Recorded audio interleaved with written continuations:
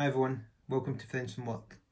So if you're like me during this period and you've either been furloughed or you're doing the dreaded working from home, you might find yourself missing those people that you normally work with, the people you see on a daily basis. And that got me thinking, what do I love about the people I work with? And then it came to me. Nothing. Nothing at all. I mean, they're really a bit annoying, aren't they? Especially when people find out that you do comedy and your work colleagues are always like, oh, you must get so much material out of us. Or, oh, can you put me in your act? That would be amazing. Two things.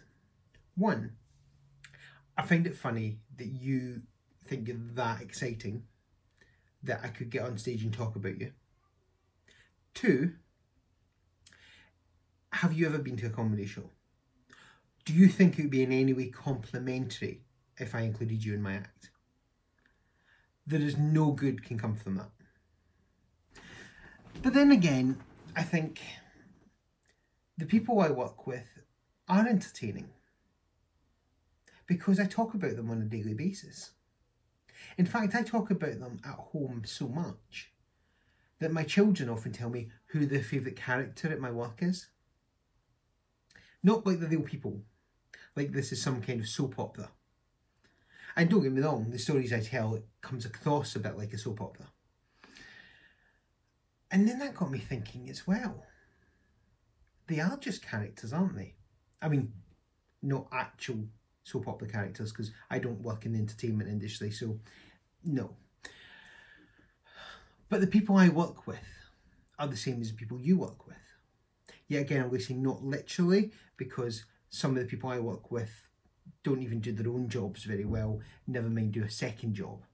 But what I mean is the same personalities at my work are at your work. These are the same characters. The roles are the same, but the actors change. So what I thought was, let's have a little bit of a run through of some of my favourite characters. Now, these are not all of them. This is not a conclusive list. But I think these are 11 of my favourites. And, you know, we might add more over time. So let's get started. Number 1. We have the mother. There is a mother in every workplace. She's the one that's usually worked there the longest, or it just seems like she has. She's into everyone's business, but doesn't like to interfere. Yeah. She also doesn't like to complain, yet frequently does. Her moods change so frequently that she could hug you or cut you depending upon what day it is. The one that I've got in my work is amazing. She is always getting people hot drinks. That's her thing. Always getting people hot drinks.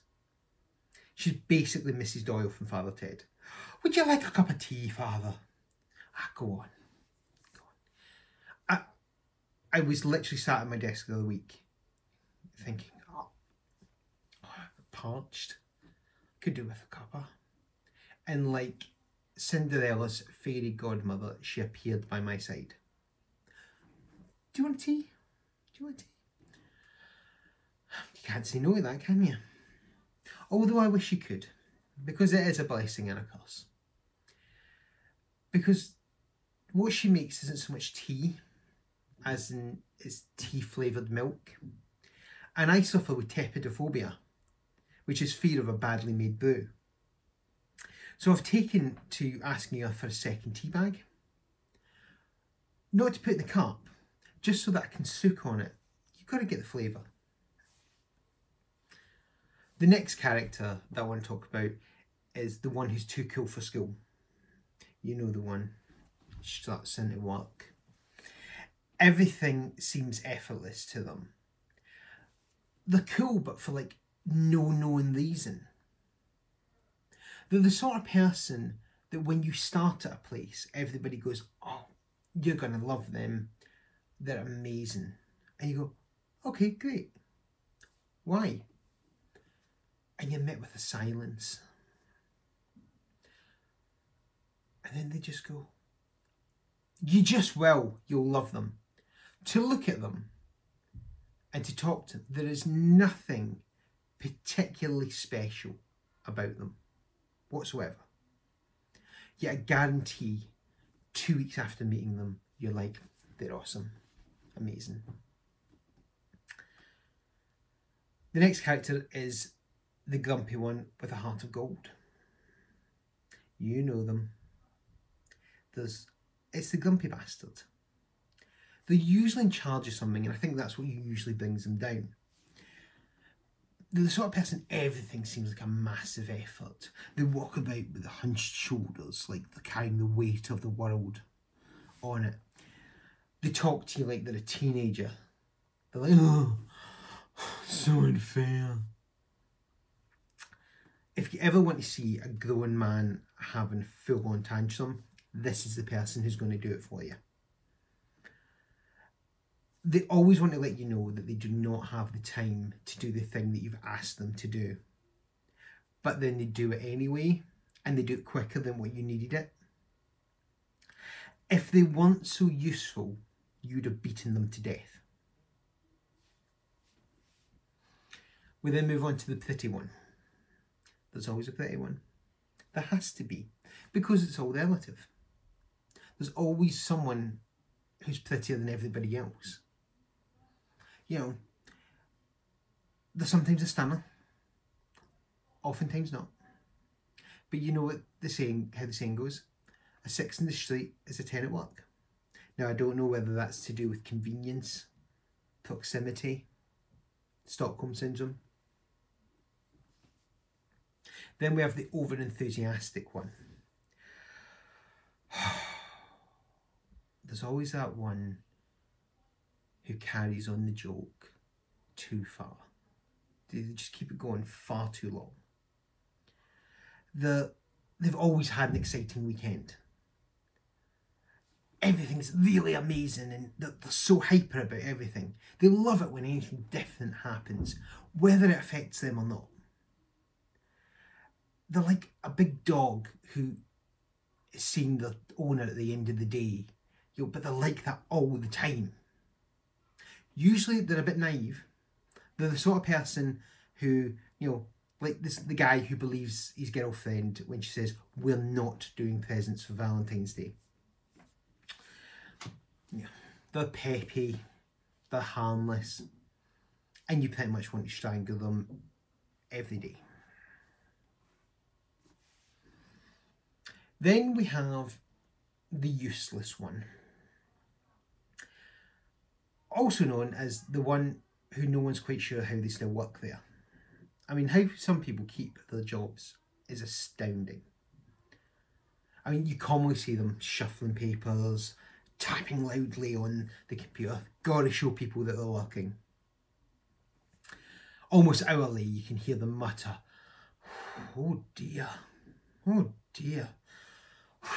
that's not good. Like something important has gone wrong in their world, and not just that they put the wrong card down in free cell.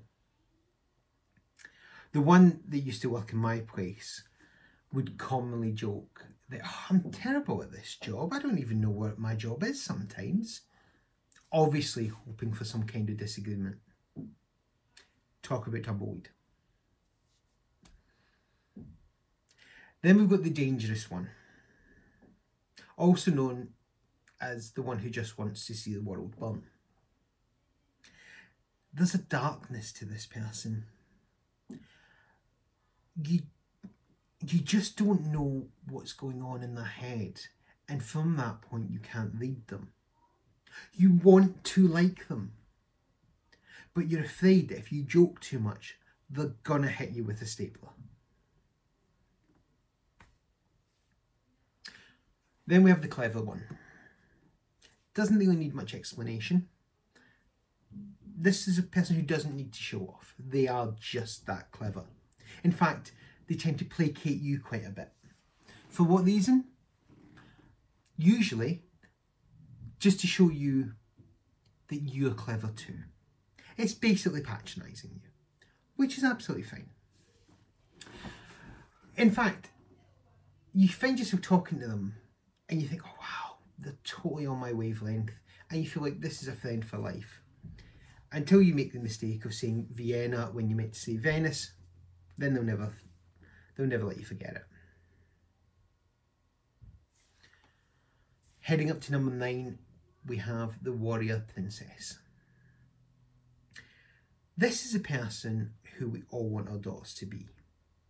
She is a strong woman and she is scared of nobody. She is not equal to you.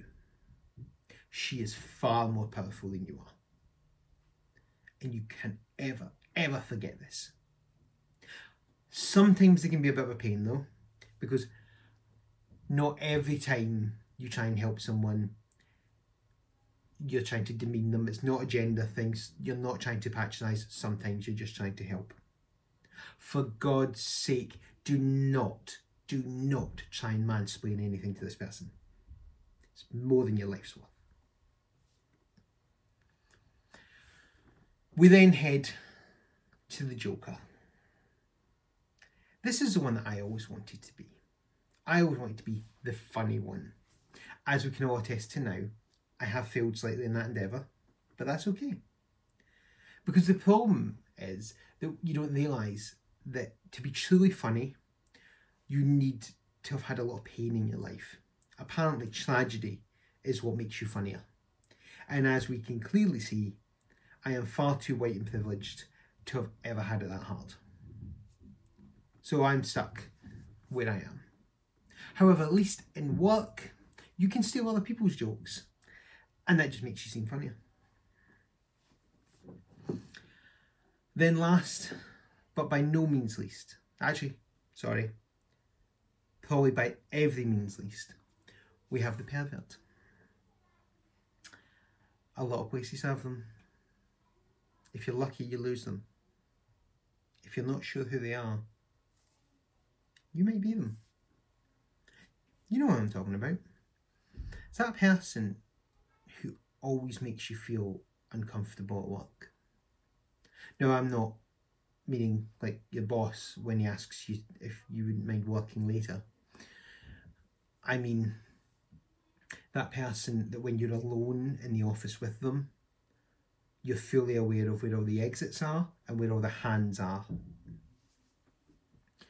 The one that we used to have in my place had a special nickname for the pretty one. He used to call her Paradise, which on a quick glance you might think, actually that sounds alright, that doesn't sound too bad. Except when you realise that it was his heart's desire to enter paradise.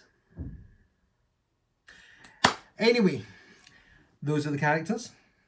Thank you all for listening. If you would like to learn what character you are, then I would suggest visit the Facebook site, Friends from Work, where we will be hosting a quiz which will tell you what character you are, or there's a challenge where you can ask your work colleagues to nominate what kind of character you are.